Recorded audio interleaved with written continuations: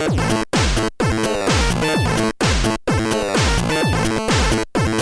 everybody, Bob Dusler back for another edition of What Did Bob Buy right here on GoMotorBids.com.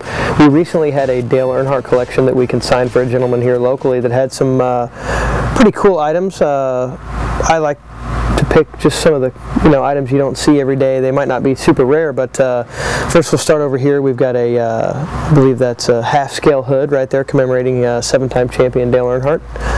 If I can say one more time, that would make probably 13 in the first 30 seconds of this video. But next we have Revell model kit, which actually has the 2001 Corvette Daytona 24 hours of Daytona car right up here that you'll see that Dale Earnhardt, Andy Pilgrim, Kelly Collins drove. And then they actually have the other kit, DeRon Fellows, Chris Neifel, I forget the other guys, but Frank Frion, Johnny O'Connell. They were driving number 2.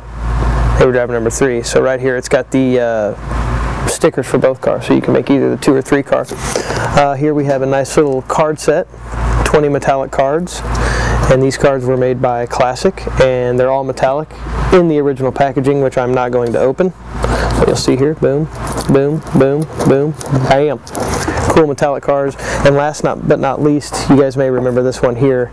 This is the Team Edge RC Dale Earnhardt Intimidator Freestyle Race Cart. And what happens is you'll see the Dale Earnhardt figurine in here. You put him in the race cart, put his hands on the wheels, and when you're remote controlling it, RCing it or whatever, he actually moves his hands and steers. It's actually pretty cool.